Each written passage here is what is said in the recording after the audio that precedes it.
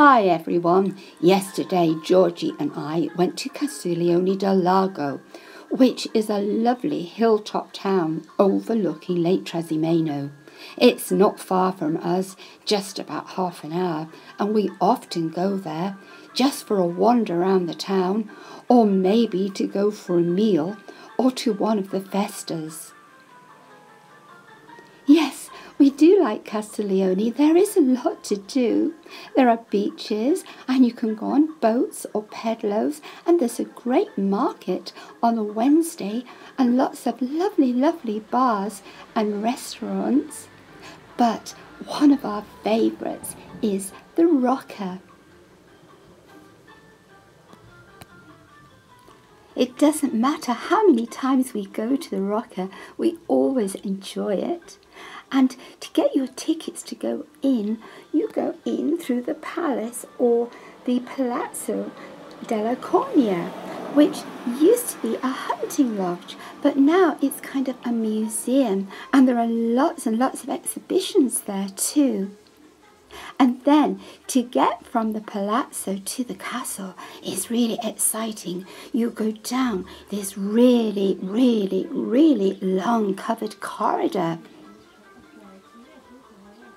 Yes, and that's really cool because all along this corridor, and it is really long, there are all these little holes where people used to shoot through. It's really exciting.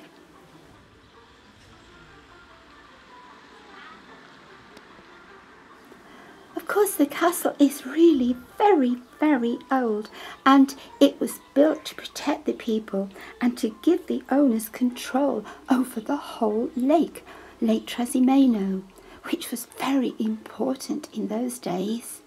It's really fun going up all the towers. There are lots and lots of spiral staircases, and the views are amazing.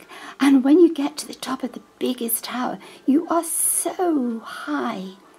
And there are lots of glass-covered windows in the floor, and you can look right down and see where you've come from.